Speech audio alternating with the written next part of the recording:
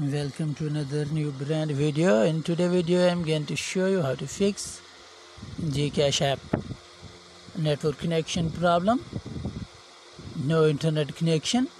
How to fix this problem. Before starting the video, please subscribe my channel and press the bell icon for latest notification. So let's start wasting any time. First of all, open your Play Store and App Store. Search in the search bar Gcash and check new update. If new update is available, first of all updating this. After updating, you long press on your Gcash app. Open app info. Go to storage and cache. Clear storage, delete app all data. Okay.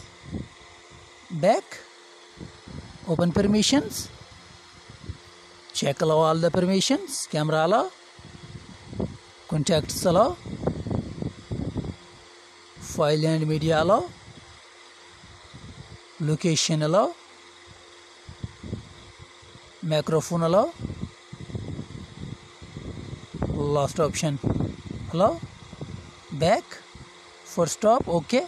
Go back to your mobile screen and open your mobile setting. Open more connections.